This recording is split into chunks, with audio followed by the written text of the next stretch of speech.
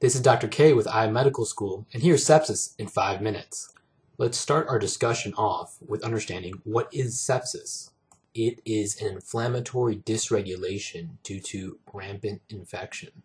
Over 50% of cases are caused by gram-positive organisms, though many other organisms, including gram-negative organisms, can cause sepsis.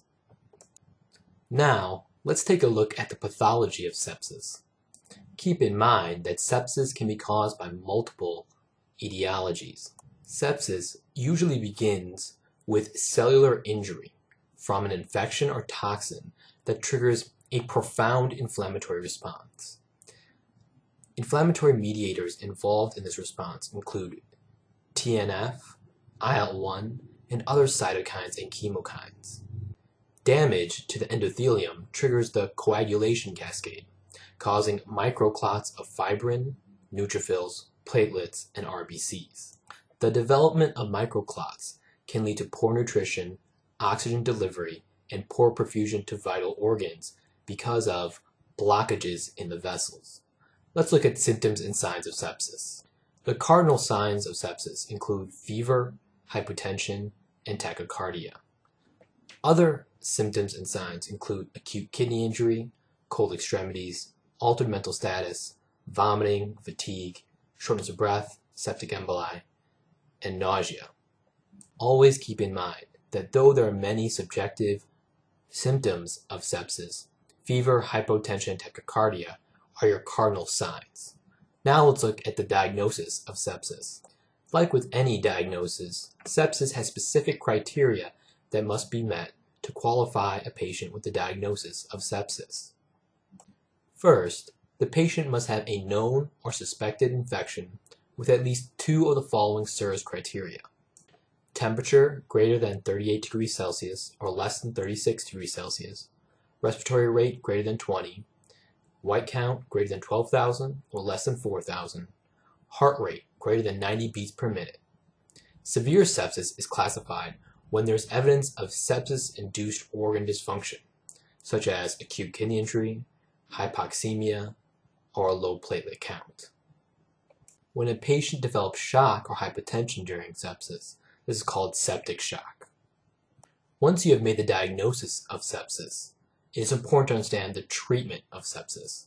Like with any critical patient, we need to start off with our ABCDs: airway, breathing, circulation, disability. Food resuscitation is one of the most important aspects of sepsis treatment. 4 to 6 liters of fluid should be given within the first 6 hours. If the patient is not responsive to fluid, vasopressors can be started. At this time, you should think about central access and the placement of an arterial line to monitor blood pressures.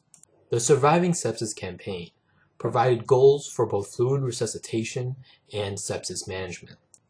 A urine output greater than or equal to 0.5 milliliters per kilogram per hour, a central venous pressure from 8 to 12 millimeters mercury, a mean arterial pressure greater than or equal to 65. Once fluid resuscitation has occurred and the patient is stabilized, the next step is to identify the source of the sepsis and treat that source.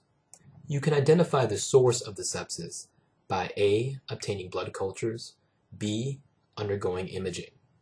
Always consider other etiologies for septic shock. For example, cardiogenic shock can lead to hypotension and appear just like a sepsis picture. Included in the treatment of sepsis is broad-spectrum antibiotics. One possible combination of antibiotics would be vancomycin, zosyn, and azithromycin as broad-spectrum coverage. Now let's talk about corticosteroids. It is important to understand when steroids should be used.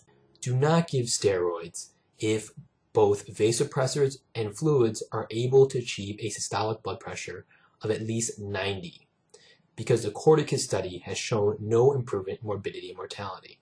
The next important drug is activated protein C, otherwise known as Xigris. Activated protein C stabilizes endothelial injury, inhibits thrombin formation by blocking 5A and 8A factors, preventing microclots from forming. It also reduces the release of inflammatory mediators. Xigris should only be used in patients with severe sepsis that have greater than one organ dysfunction. Studies have shown that patients who have severe sepsis with only one organ dysfunction actually have increased morbidity with the use of Xigris. Next, let's take a look at how mechanical ventilation plays a role in sepsis. For patients with ARDS, a tidal volume of 6 milliliters per kilogram of predicted body weight should be used. The use of PEEP will help prevent lung collapse and thus lung injury in mechanically ventilated patients with sepsis. Having a transfusion strategy is important in sepsis. The transfusion goal for any patient should be greater than 7 for their hemoglobin, unless they're an elderly patient with a history of MI, and then you can consider a hemoglobin of 8. Studies have shown that transfusing to a hemoglobin of 10 has shown no benefit to patients. Next, let's talk about glucose control, which is important in sepsis as patients will be hyperglycemic. The NICE sugar study showed that glucose goals of 180 are best for patients with sepsis, as this decreases mortality. Stricter control actually leads to higher mortality rates. This was a 5-minute review of sepsis. If you like this video, give it a like, comment, subscribe. This is Dr. K from iMedical School. I'll see you next time.